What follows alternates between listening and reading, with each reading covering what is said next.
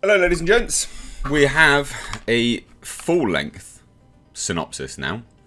Completely full-length synopsis for the Batman.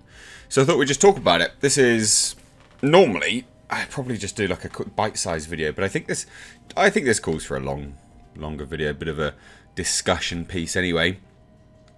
So, new clues about the plot. Cool. Nice.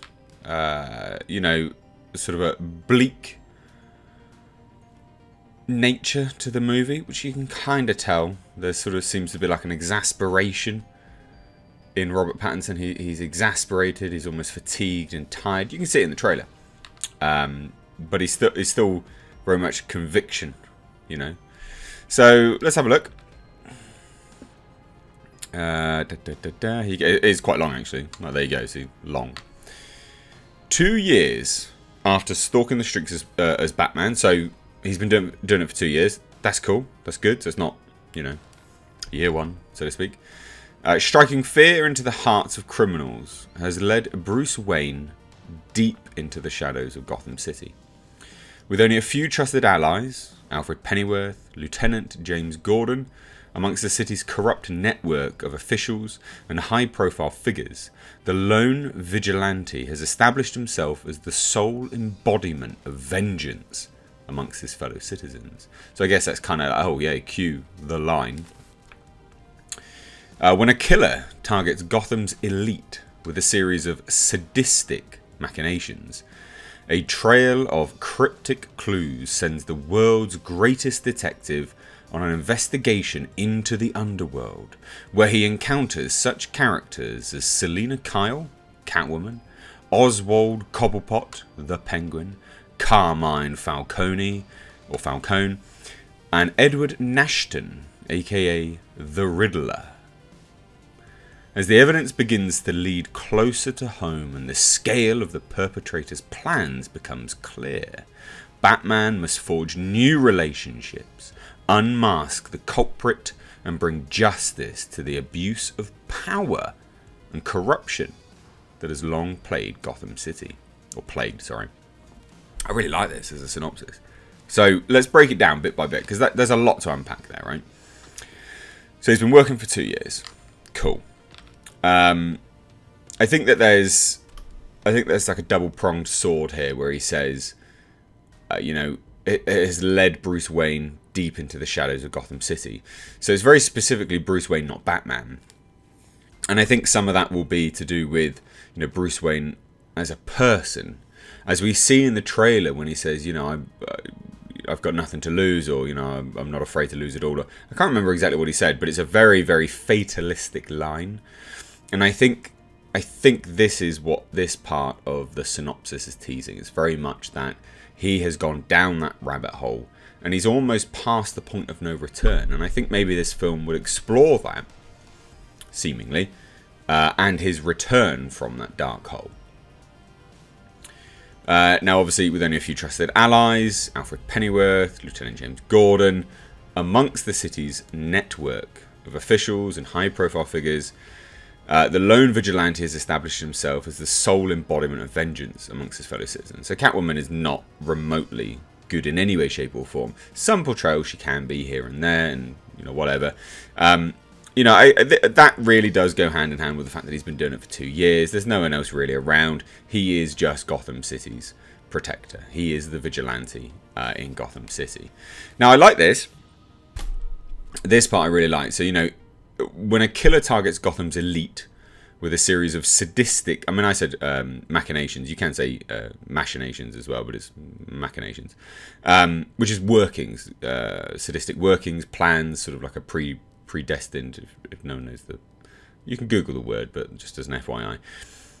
Now, this is the interesting part. It says, a trail of cryptic clues sends the world's greatest detective. So that's good. Good. Finally a film, outside of Christopher Nolan's attempt to do it, finally a film that looks to be putting the fact that he is the world's greatest detective front and centre. Because that is part of what makes him so special as a character. He is the greatest detective.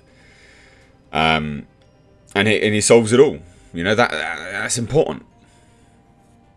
I think, personally. And I want to see him doing the detective work. I want to see a good portrayal of Batman with clues, going around, getting clues, solving the clues, and leading himself down a path of which results in solving the crime or the problem or whatever.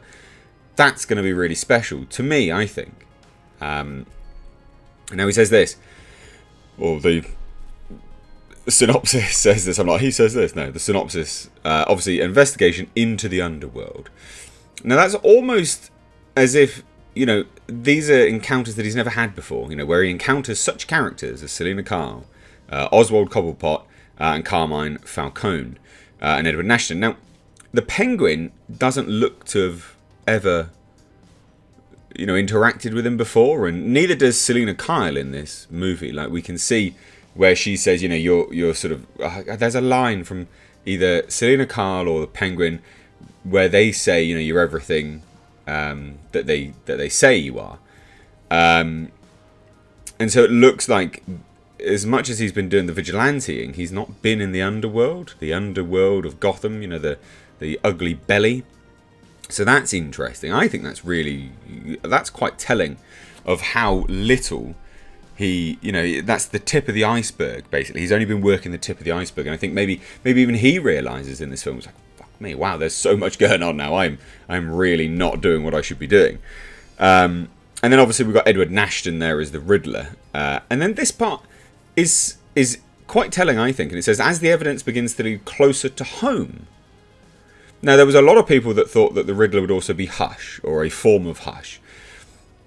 Now, it says, as the evidence begins to lead closer to home, it could be that the Riddler knows who the Batman is, knows that it's Bruce Wayne, right? That could simply just be what that is implying. But it could also be that there was some nefarious dealings with Thomas Wayne. Because there has been one or two storylines where Thomas Wayne has been, you know, a slight grey area. He's, you know, partnered in bed with Falcone and things like that, and not necessarily knew what was going on, but was still partnered up with him. So maybe it's teasing that, but interesting nonetheless. But then obviously it says the scale of the perpetrator's plans, and that's obviously as the evidence begins to lead closer to home, the scale of the perpetrator's plans. So maybe it's to do with bringing down the entirety of any elitism in Hollywood, of Gotham City. But yeah, it's interesting. I really like that. I love the sound of this. And then just goes, you know, Batman must forge new relationships. Batwoman, Gordon, Catwoman, Gordon. Unmask the culprit, the Riddler. But maybe there's another person. Maybe there is Hush, who knows? And bring justice to the abuse of power and corruption that has long plagued Gotham City. I love it. I think it's banging. This is sick. This is great. I love the look of this film. I think it's going to be great. What do you guys think? Let me know down below in the comments. If you're new here, do hit subscribe. If you want any Christmas merch, support me and things like that, we've got some awesome Jasper merch. It's down below in the description box. Jasper's my dog, my border terrier. Just check it out. You might really like it. And we've got a Xenomorph ugly Christmas sweater. Anyway, thank you so much. Take care.